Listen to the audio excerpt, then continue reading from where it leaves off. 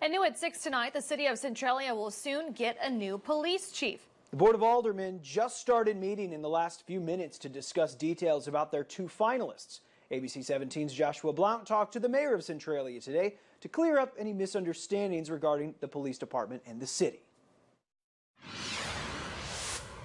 City of Centralia has had claims that came within their community and police department that surfaced once former Centralia Police Chief Robert Bias resigned. Mayor Chris Cox tells me they had 15 applicants for the police chief position. Applicants went through 3 levels of interviews, and they now have 2 final picks. We have a regular general Board of Aldermen meeting that we moved out to the next Monday.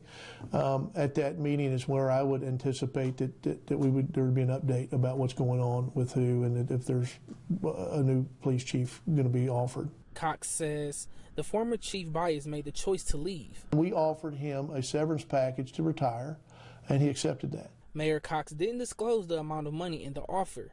After the former chief left, the city brought on law firm Cunningham, Vogel & Rost. Cox says that it was a precautionary move and not to look into improper behavior at the city. That's what I want to make sure I'm clear of. They were not brought on board to investigate anything that had went on.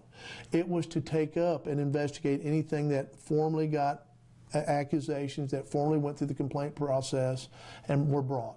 And they were involved with anything that came up like that. We had no formal complaints that were signed. There were personnel matters that were discussed about if this, then that. Those kind of questions that you have to be looking forward for in case people are going to resign.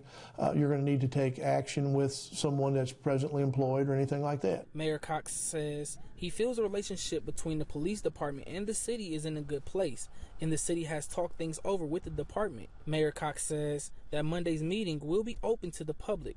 Reporting from Centralia, Joshua Blount, ABC 17 News.